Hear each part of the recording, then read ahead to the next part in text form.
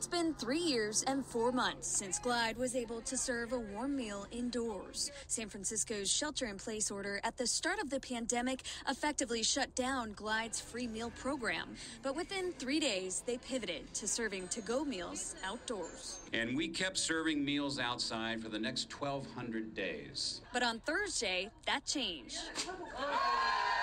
And people like Reginald Dillard Sr., who has relied on services from Glide for years, were welcomed back with open arms. It's a little bit warmer than outside. Malcolm Walter, interim CEO of Glide, says today's return to community marks their next 60 years of service, with the goal of providing higher levels of stability for people who need help with things like housing, food security, and substance abuse, needs he calls life domains. Our goal here is to find one or two domain in which our clients are ready to seek more stability in their lives, and then move on to the next one and the next one.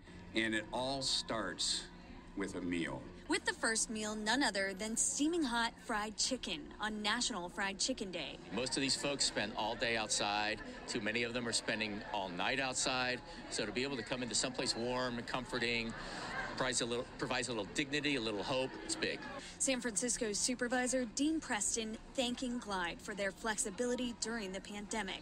Especially at a time when it's become all too easy to attack San Francisco, you offer hope to so many people and a pathway and a vision for how this city can be a better and more compassionate place.